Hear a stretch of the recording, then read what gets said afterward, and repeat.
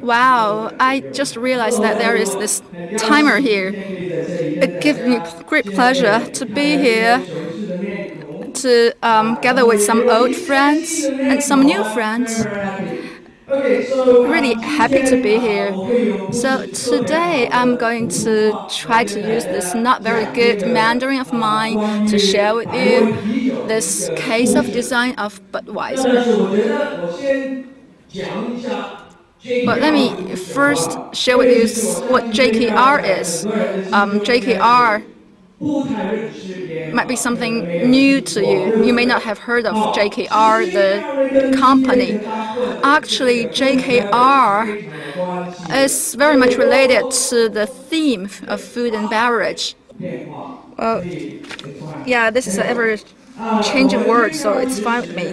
Actually, JKR was first founded in the UK, and we are very much into the food and beverage packaging design industry. In particular, fast-consuming industry.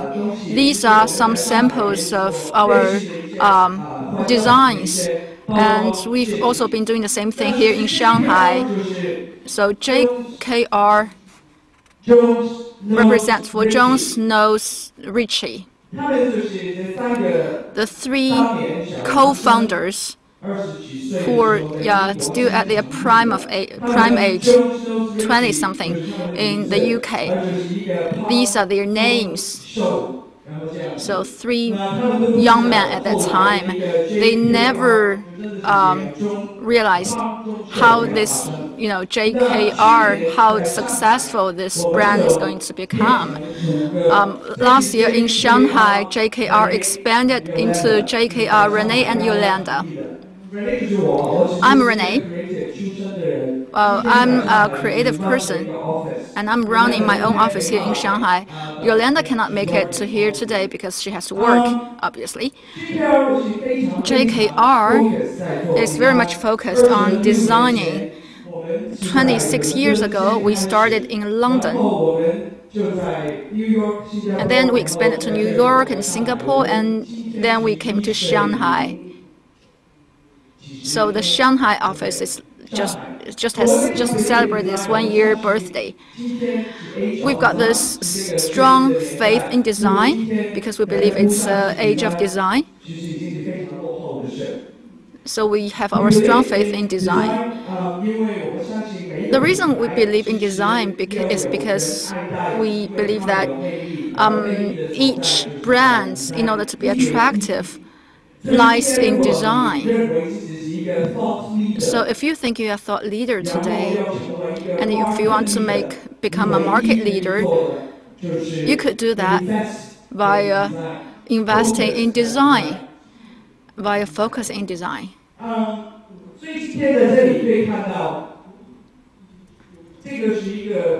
So this is what Budweiser looks like from the top. So we are really, you see, the devil is really in the details. You see, it's really about the details. Today is the crossover of this is something co-designed by New York office and Shanghai office, because I did this when I was in New York office. And today when I'm sharing with you, I'm here in Shanghai. So any one of you is a consumer of Budweiser, any consumers of Budweiser here, any fans? Personally, I'm not a beer person because it would make me fat. Budweiser is 140 years old as a brand. And today I'm going to share with you how it boldly, let's say, reinvented or redesigned itself so that it's rejuvenated. But in case you don't know, Budweiser is an American icon. It's 140 years, so it's almost as old as the country itself. It's very much American. It's very, very old. It's an iconic brand. And it's a very macro or democratic icon. Everybody consumes it. The US people, if you ever watch those soap opera, those TV series. You see, when people open the refrigerator, it's filled with bottles of beers. So this is heavily consumed by household. So it's really a household product and brand, and they are very much focused on the quality, which directly feed into our design. Because Budweiser, they really care about their recipe. They really care about their recipe, which stayed the same for 140 years. So they are really perseverant in brewing their beer. They've been using the same kind of wood to brew the beer, and they are really focused on quality. So as you have heard a lot about American spirit, they focus on freedom, authenticity, and ambition. So a brand has this spirit. So they want to live this life of dreams. So our design is Pet Award winner. So look at this aluminum bottle in my hand. Have you ever seen that in commercials? Good. So let me share with you this how we became the Pet Award winner. At the same time, I would like to tell the entire story.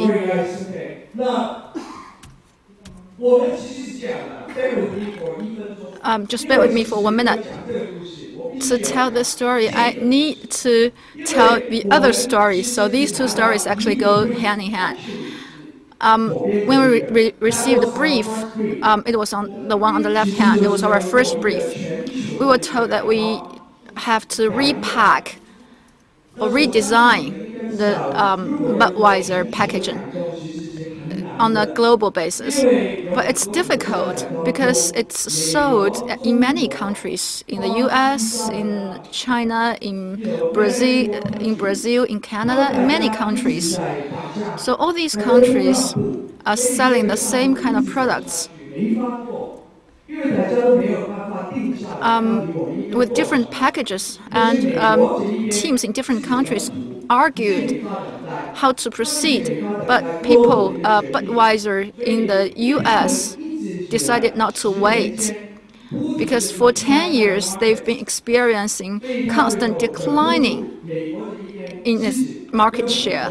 So the Budweiser US talked to me, just forget about the global design. Let's make the move first. Can we just start with this aluminum bottle as a catalyst for the change?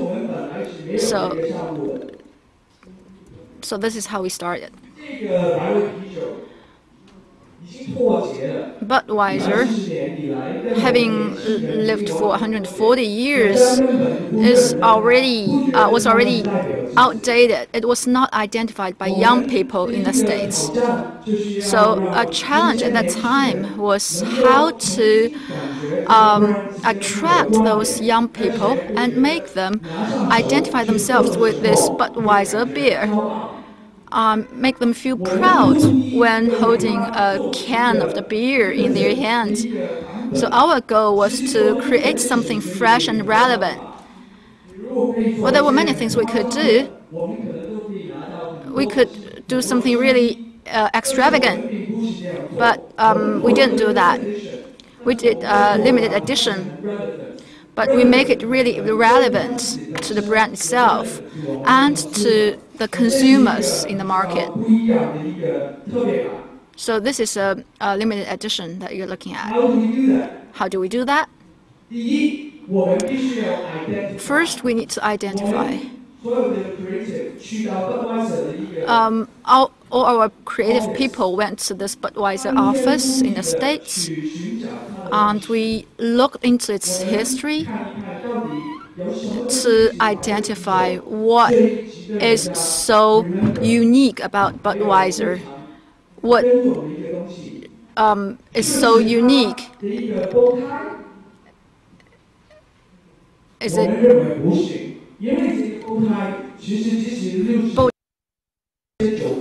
it its icon? Is it its? We looked into depth about for Budweiser's icon, and we decided it's this label that's so unique about Budweiser. It's this label that people remember most about Budweiser. For 140 years, this label has been changing. However, it's mostly the same, and it's what people remember most about Budweiser. And then we started to craft. In Chinese, craft contains a lot of craftsmanship and manual work. Why did we do that? We know that these people at Budweiser are really serious about the work that they do. They are zero tolerance to mistakes or errors. And we think we should do this by manual painting, crafting. Only by this could we match the seriousness that the Budweisers put into brewing. So you could see this comparison here. We manually sketched and drew this icon, this label.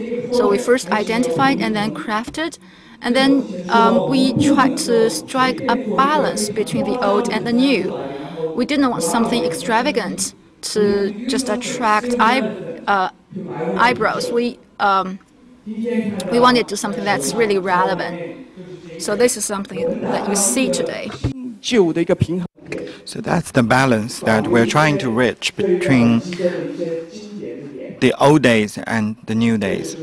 So that's what we say. The first winner of our final design. So this lasts in every aspect of the product. So it was very successful. It was very well received among youngsters. They felt that they could identify themselves with Budweiser. So why did we succeed? So first of all, we're trying to make it special, but it's still very recognizable. That's the first thing. And second, because we did this manually, so it's craft. And that helped us to win the award. And then, this is a new and modern, but we keep the classic element of it. So that's why this one is successful. But we're not done yet. At the very beginning, I told you that this project didn't exist at all. It was a global redesigning project. So after this project, then what happened to global redesign? The global saw the successful story of the US. They got excited. They said, wow, it's time for us to do the same thing. We need to copy what the US did. Let's do that. And then, in the 140 years, we had 13 redesigned. But this one is very different. This is the first time in the world that this is done globally. So this is a very bold action. Now let me share with you some video.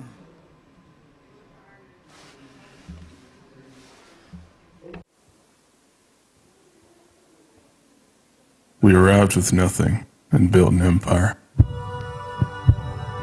We drove culture and permeated the world around us.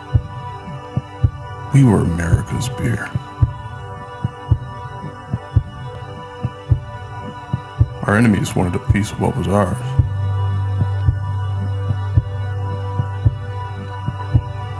So ask yourself, when your throne is under threat, what's a king to do?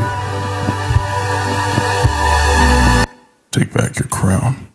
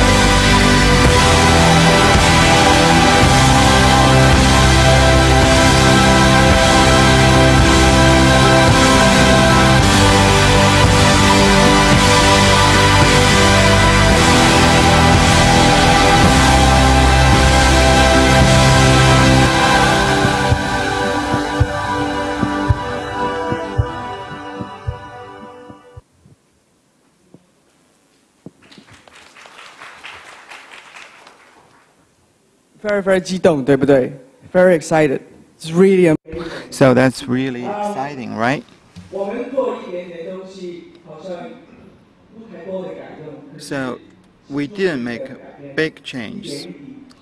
That was a gradual process. First of all, we want to reduce things. We know that in this world, you need to do reduction rather than addition. Reduction will give you the premium simplicity. We try to reduce, but a lot of the time customers ask us to add things. But when you see this, you will know that reduction will give you the simplicity. So if you change that, it's easier for customers to recognize it. So that is how we reduce the redundant things.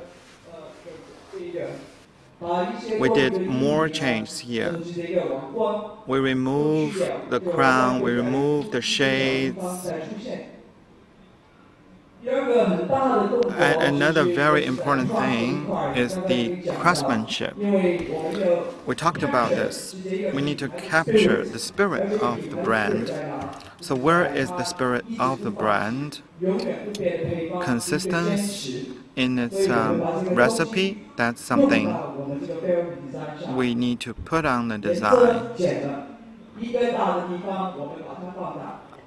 So we need to enlarge the part that we want to show. And we need to then minimize other things. So this brand shows the American spirit. So what we do when we create this, we create the typeface for these brand. This typography is specially designed for the brand. We made it bold. We want to echo other things about this product. So for photography, because this brand is so authentic, we don't allow any unprofessional photography for this one. We want to show the authenticity of it. And then you put all the things together, you have a very unified style of posters to show American spirit. Of course, because of the package, you need to think about other things. For example, for the cane, the emblem was enlarged by large part, and now it's very eye-catching. And the reduction made it truly premium.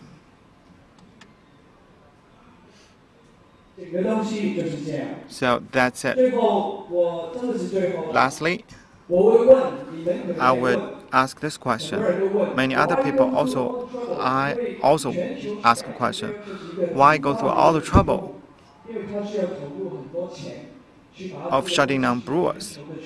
You know, it takes a lot of money to do that. So why a brand is so brave to do something like this? So the marketing VP said that because we want change, so when we look at the positioning of the brand, is brewed the hard way. So when we do this beer, we did this very carefully. If we do it so carefully, so consistently, then our package, our label, does it show that? No. The answer was no. So VP of North America said that, of course, now he's a global executive of Budweiser. So lastly, through design, it's an ultimate media for the brand. So we were able to change this iconic brand a new life, to make it reshine, to come back to where it used to be, and it truly go back to the US icon. Thank you very much. This is the case that we would like to share with you, Budweiser. Thank you very much. 接下来还是咱们的这个现场互动环节，现场的朋友们有问题，哎，您请，对，稍等一下，给您递一下话筒。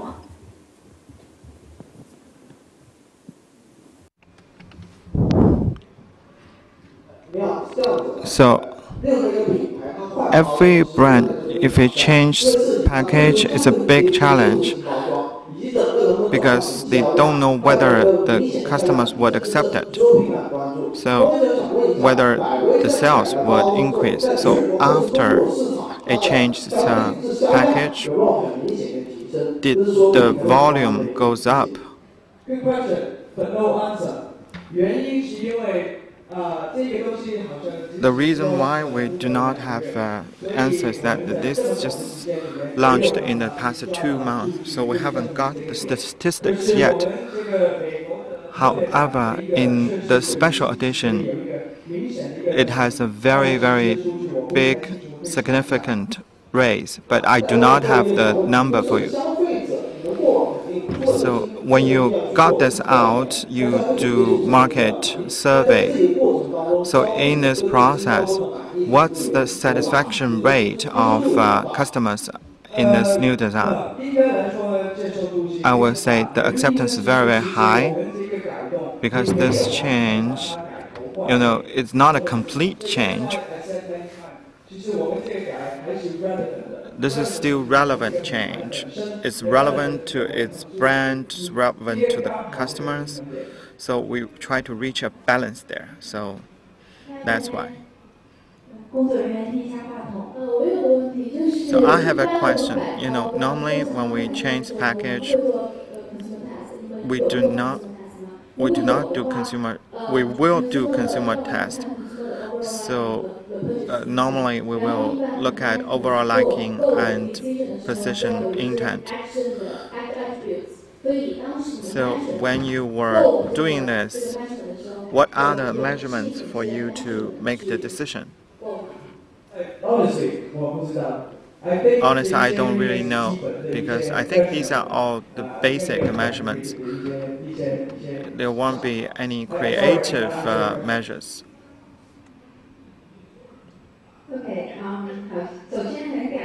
So first of all, thank you so much for your sharing.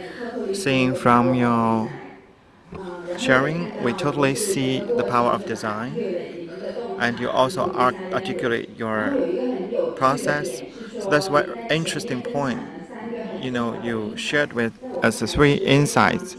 I would say they are very accurate. But you didn't go through the process. So from the designer's perspective, so how did you get these 3 points? This is a great question. Well, I think that we try to identify the label as the most important element. This might not be completely intuitive, but we go through a detailed historical process to try to find out that these are the things that are important. Simultaneously, we also did research to support it. Some people opposed to the design, but we, judging from history, from our intuitive feeling, we know that you could not see the craftsmanship in this bow tie. So this label would not be really representative. So the label is a great way to demonstrate craftsmanship. Therefore, we change that part. So that's why I would say you made a great point. You know, some really the good design, you don't have to go through too much research. 很多时候更 So a lot of time, it's more, imperative for you to go designing. 工作人员递一下话筒。这边我们还有。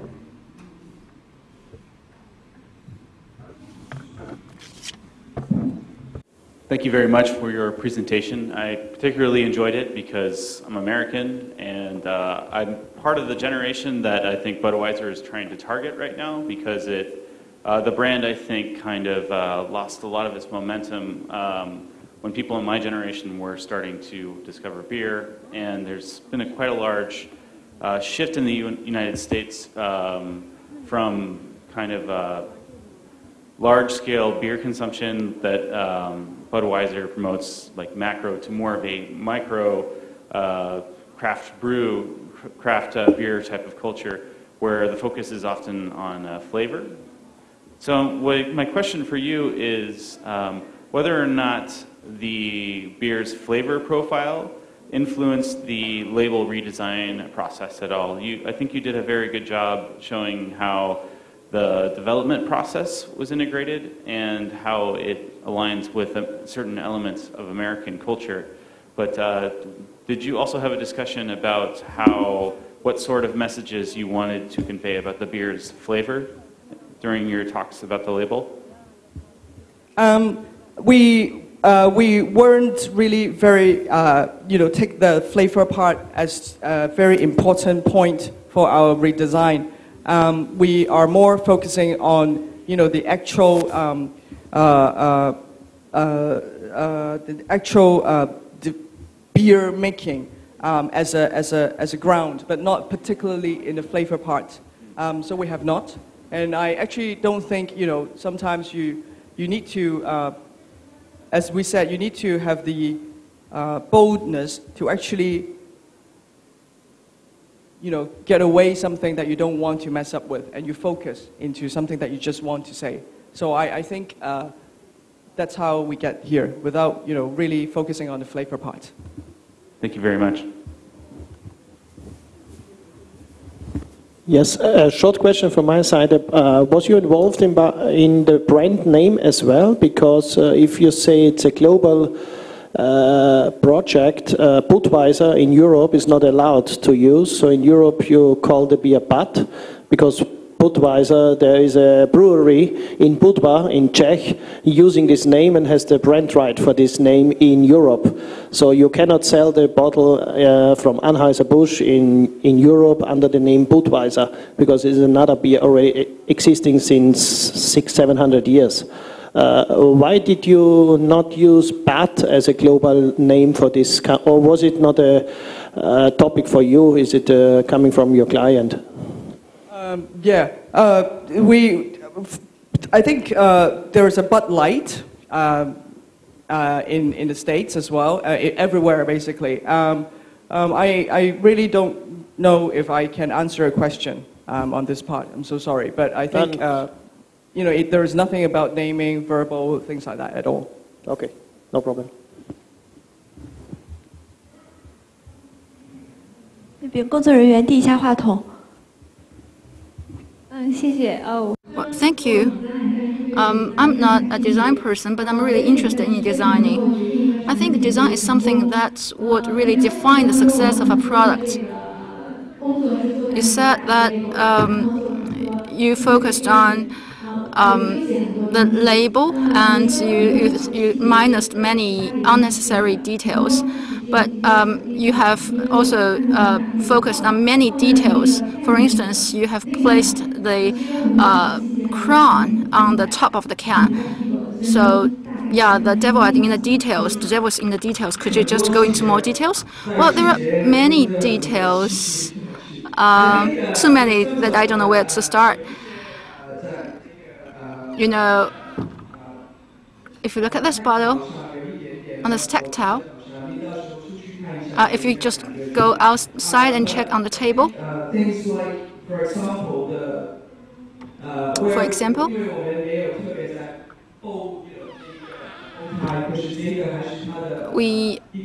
This is a limited edition. We try to use its bow tie in many small places. So overall, I mean, I cannot just take you into every details, but if you just grab one can in your hand, just look at it a little bit, you would realize all these details. And when we developed, there's this when we developed font, we used those very thick, bold font. So we put a lot of details, unique details in that font as well. So it's a lot of places of details. I cannot go into all those details. A follow-up question. Well, I'm a technical person, so I don't know how you think that technical work can be combined with design. So maybe how we could do some functional designs. It's more than visualize some effects. When you design, how could you combine that with the technical side or functional side of the product? Well, it's something, for me, it's something that I have to improve. I'm a design person, and I do believe this is an area that all the designers need to work harder in. Sometimes I feel that if we really have the passion to design every product well, we need to improve the functional side of the design. I don't think I'm doing a great job there yet. Thanks. Any questions?